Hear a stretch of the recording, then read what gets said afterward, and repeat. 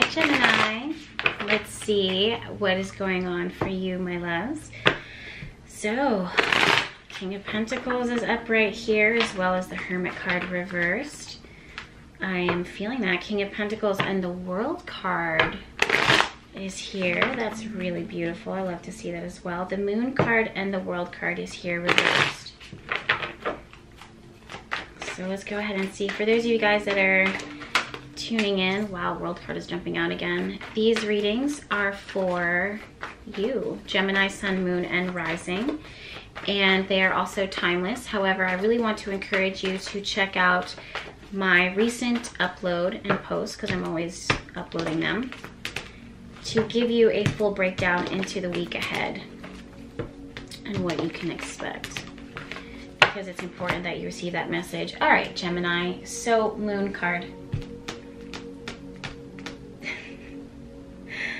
The Moon card is here, you guys. I just want to sit down with you really quickly. Of course I do. Something about this, Gemini, and I'm talking with Spirit right now in my head, and I'm listening to what they're saying, and it just feels like I don't want to drag you or drag this. I want to talk about it. I want to talk about it clearly and honestly. It feels like, have we learned a lesson here? Oh God. Geminis, what's going on? Eight of Cups, Empress card, Chariot, Tower, Six of Swords, Temperance reversed, Queen of Pentacles, King of Wands reversed, Eight of Wands, Seven of Pentacles, Ten of Swords. I keep going. Page of Swords, Nine of Swords reversed, Emperor reversed. Okay, guys, have we learned? Are we learning? Are we learning? The word that's coming through is examination.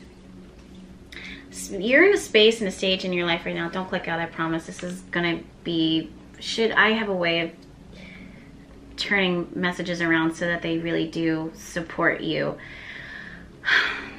You're in a stage, in a space right now, my loves, where you are being enlightened into your own self-worth, your own self-value and substance. I'm noticing that a lot in all of these so far. I mean, I'm doing the zodiac signs each in a sequence in their order. So, and I've noticed so far that Aries and Gemini kind of have very similar message. Well, Aries and Taurus have very similar messages to you of understanding, knowing your self-worth and your self-value.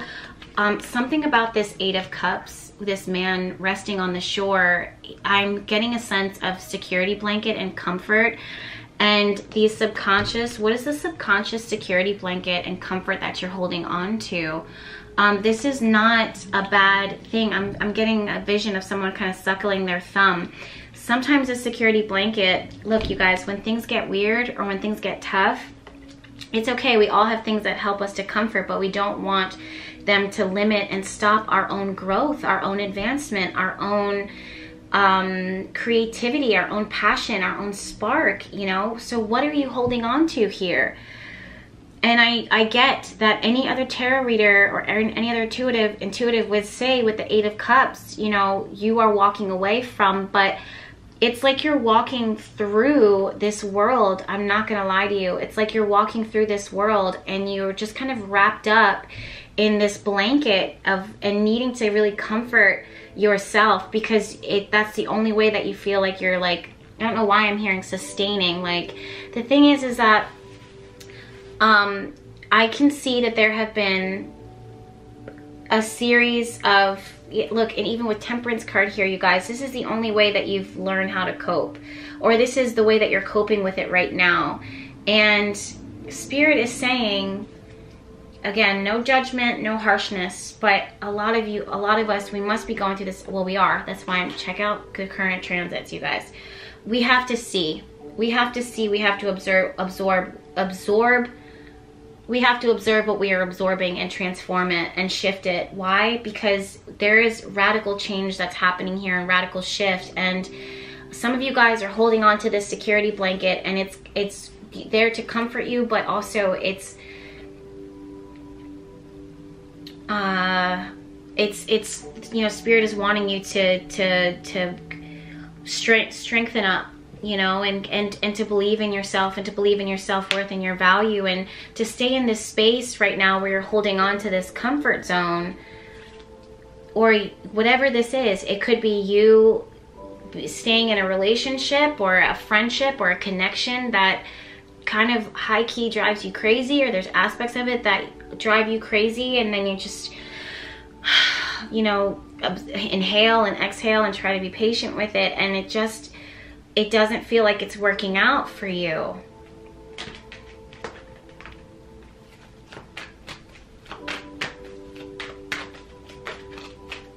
There's always two sides to everything, I'm noticing.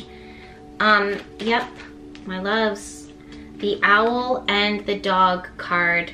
You're really being called to observe your loyalties. Really being called to observe your loyalties and what you are waiting to show, what and who you are waiting to show up for you, because it hurts you so much when they don't show up, when it doesn't work out, when it doesn't play out, and then you just kind of go back even further into your comfort blanket, into your self-soothing. It's one thing to take the time out to treat yourself like a queen, a goddess, an empress energy, no matter how you identify, but it's another thing to stay in that space too long and just overly, you know, rest in it, because King of Wands is here reversed and says, come on out, like come on out, you know, really get on out.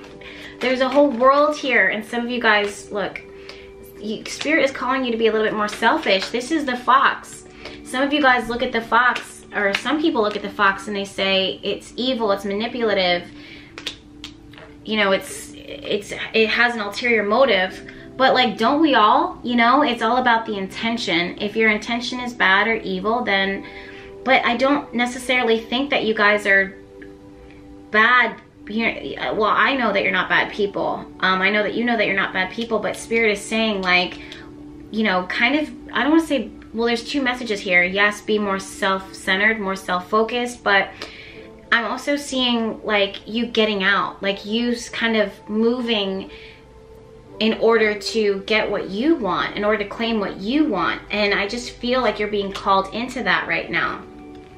I'm getting a sense that you have to put that letter out there. You have to write it. Yes, you have to choose what you are going to put out. You have to choose. This means that you either choose to stay in the tower, and if you need to, by all means, there's no judgment, but at least observe, that's it, at least observe. You either stay in the tower or you get out. The garden here is all about being public. It's all about putting yourself out there. Wow.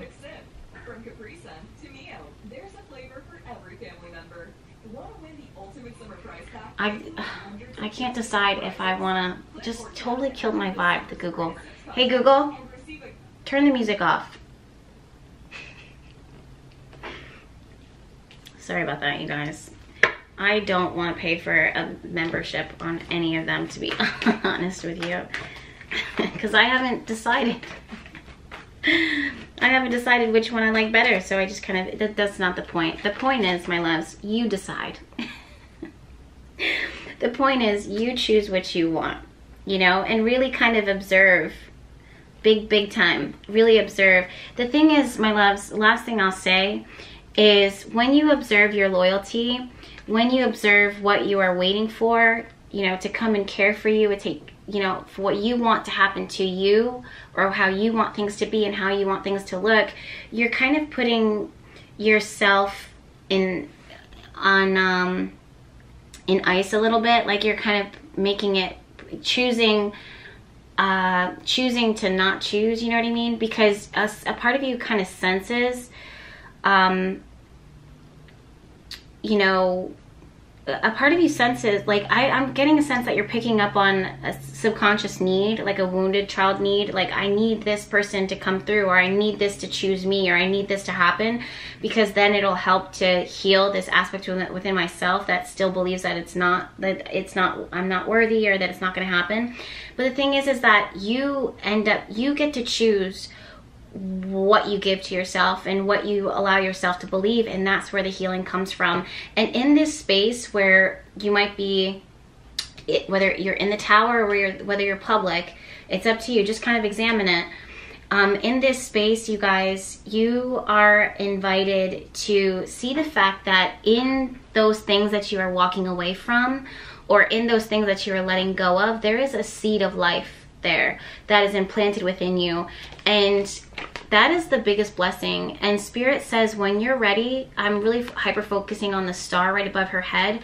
When you're ready, you will know. When you're ready, you will hear it. When you're ready, you'll come out. But Spirit is saying, listen, we want to encourage you to start to take that step.